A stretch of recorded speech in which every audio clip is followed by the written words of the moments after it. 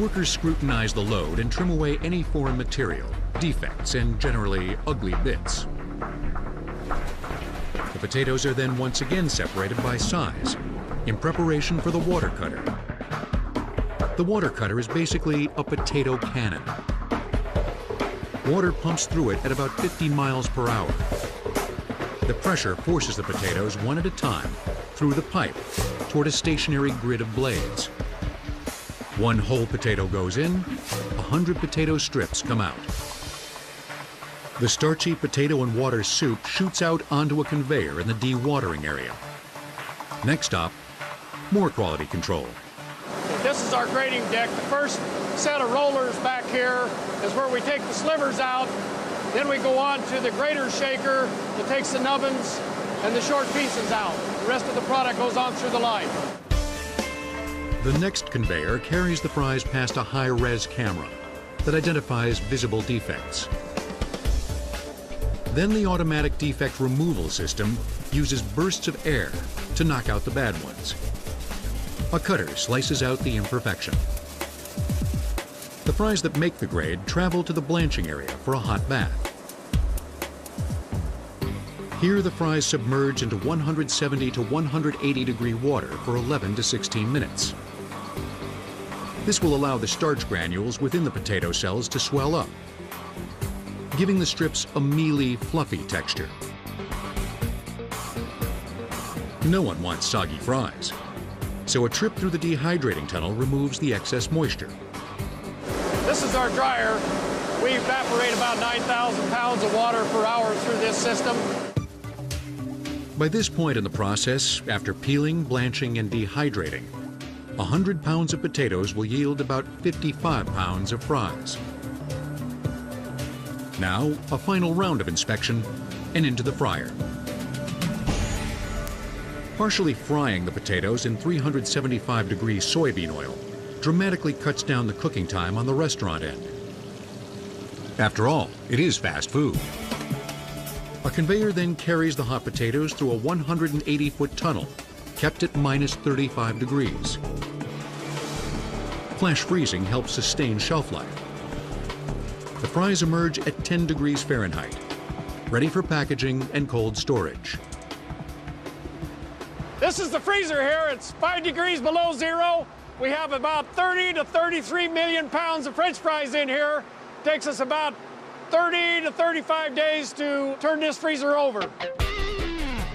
A potato's journey from delivery to storage takes 1 hour and 10 minutes. About 25% of Ochoa's frozen fries continue their journey to Wendy's.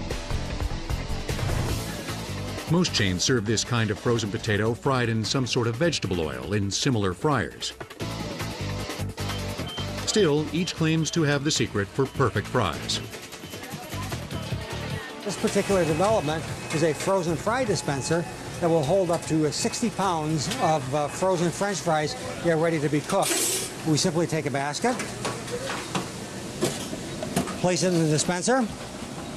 An electric eye will know that the fry basket has been placed there. We'll then put the fries into our high-efficiency gas fryer. And the computer actually begins to count down the amount of time it takes for these fries to be cooked. Dump, salt, scoop, and serve. The specially designed scooping tool makes the perfectly portioned treats stand at attention, ready to take their place next to the burger. America's love affair with French fries began when Jefferson served them at Monticello after his ambassadorship to France. Hence their name. Today, McDonald's is the largest single buyer of potatoes in the United States, which means it'll need a whole lot of ketchup for dipping. I'd like some fries, please, with extra ketchup. So, it's back to the liquid production facility, where rows of nozzles deposit ketchup into packets of all sizes. In this facility, we package ketchup from 9 grams all the way up to about 3 gallons. We package about 15 million ketchup packets a day. That equals about 4.5 billion packets of ketchup a year. That's half of the ketchup consumed in McDonald's in the United States every year. We package a unique formula of ketchup just for McDonald's.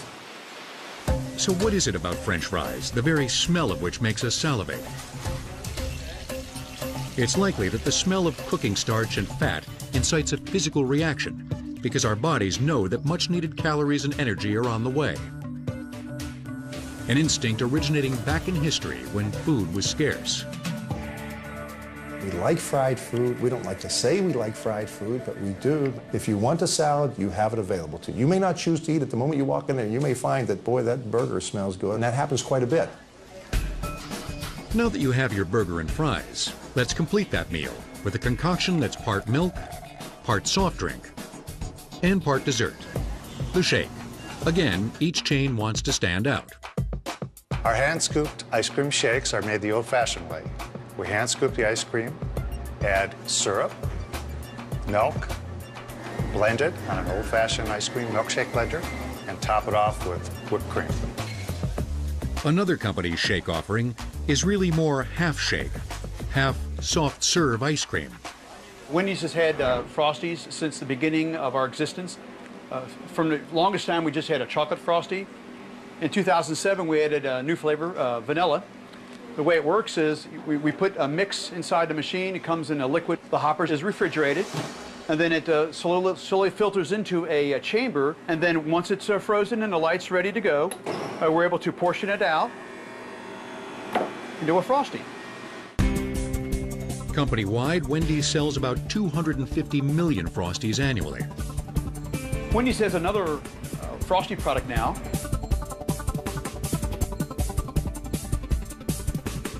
And then we use a spoon, actually, is the mixing mechanism.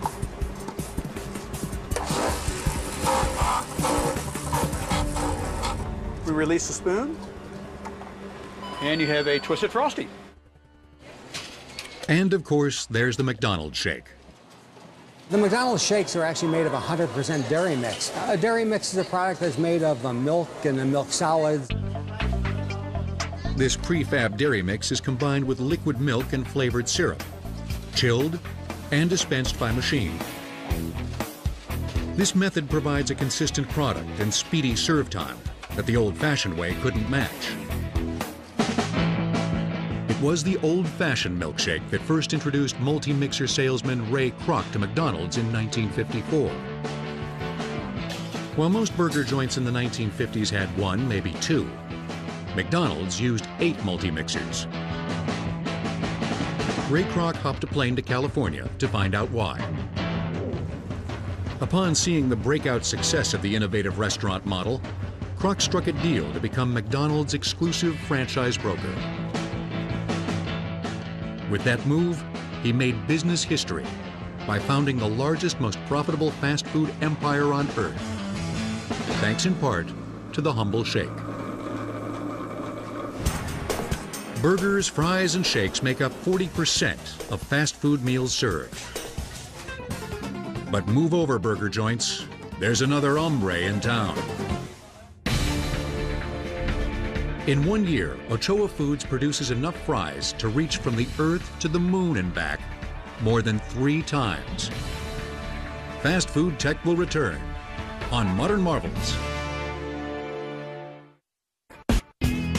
Burger chains dominate the American landscape, but a growing segment of the quick service restaurant biz belongs to cuisine originating south of the border. In recent years, Mexican food has taken off because it has a health halo. It's the idea that there's fresh vegetables, that we're using tortillas, it's less fried food than something like French fries and a burger. Taco Bell serves over 2 billion customers each year, resulting in about $6 billion in sales. Most of that revenue comes from the 2 billion tacos and 1 billion burritos it sells annually. We sell a lot of food. When you're going to make that much, it's going to take a lot. We use over 3.8 billion corn and flour tortillas. We use 120 million pounds of fresh lettuce, 62 million pounds of pinto beans, 295 million pounds of ground beef, and 106 million pounds of cheese. But like many of today's well-known fast food chains, Taco Bell was small before it became grande. Mexican restaurant owner Glenn Bell started Taco Bell in Downey, California in 1962. Bell applied McDonald's assembly line process to Mexican food. Still, tacos aren't burgers, so Bell had to tailor prep tools specific to his menu. Glenn Bell wanted to find a way to make hard shell tacos to fry them quickly, and so he went to a chicken coop manufacturer and talked this guy into making the original fry form out of chicken wire. With this tool, he created a U-shaped hard taco shell that's easy to fry, stack, and hold. Bell soon became a taco titan, whose company is still known for engineering effective and efficient kitchen equipment. We grill all of our tortillas in our restaurant, and by instituting this grill in our restaurants versus steaming tortillas in the old days, this process has saved a significant amount of energy in our restaurants. We're saving over 100 kilowatt hours every day, which is about a tenth of all of our energy. In here is where we hold our hot proteins and sauces. This saves over 125 gallons of hot water every day versus what Glenn Bell used to use back in the old days. There was steam bellowing out. Now today, everything is dry. It's held hotter and more consistently. And plus, we save over 300 million gallons a year of hot water just with this new holding station. These days, many of Taco Bell's products don't need an assembly line. Thanks to various kitchen innovations implemented over time, the process has been streamlined to the point that one person can fill an entire order quickly and consistently. We have portion control devices, for example, like this, versus in Glenn Bell days, they had a pie knife, and they would merely grab in the beef and put it on the taco. We have portion control nacho cheese and red sauce so that we can make sure that we consistently give the right amount of product. We have sour cream and guacamole that is portion controlled.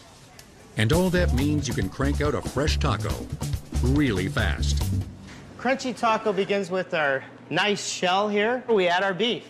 Put on 1.5 ounces of beef. Next, we have a 1/2 ounce of lettuce. And then we top it off with cheese. And that is our freshly prepared taco. This taco today is made in 10.7 seconds. Taco Bell, like other fast food chains, constantly tries to develop food you can eat on the run. A perfect example, the Crunchwrap Supreme. We take one of our 12-inch flour tortillas. We then top it with a portion of our seasoned beef, nacho cheese sauce, with one of our tostada shells, lettuce, sour cream, and tomatoes. We then fold the product with our special 6-sided fold that allows us to ensure the product is completely sealed for maximum portability. We then place the product on the grill for 27 seconds to seal it tight. Take our Crunchwrap off the grill, slide it inside our easy-to-eat from bag, and fold it down to serve. When you're in the car and you want to eat the product, all you need to do is open up the bag, slide the product up, as you can see, nicely sealed, and you can take a bite and enjoy. The foil-lined bag isn't just portable. It also helps the product retain heat. Because of the often unusual shapes and contents of their products, Taco Bell has to develop packaging specific to their needs. The wraps are different materials. Some are thinner than others. Some are thicker than others based on the protein or the carrier that we're holding it in. This is used for a soft taco. It's a pocket.